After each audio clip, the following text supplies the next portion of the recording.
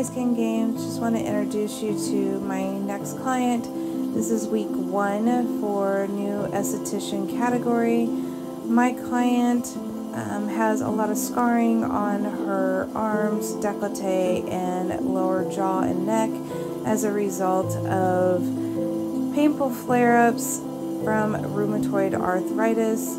The sores that she would develop on her arms, décolleté, and neck would at times blister and bleed.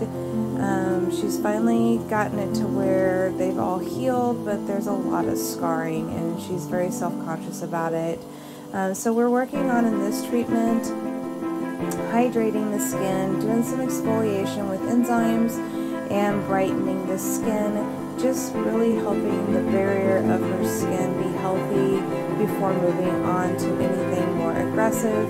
She is waiting for some blood work to come back to confirm a few other things, so we just wanted to keep it simple and more calming and hydrating for this treatment until we know further what her doctor will be okay with her having done.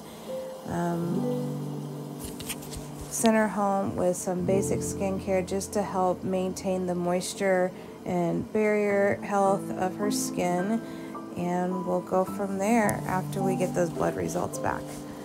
Thanks for watching.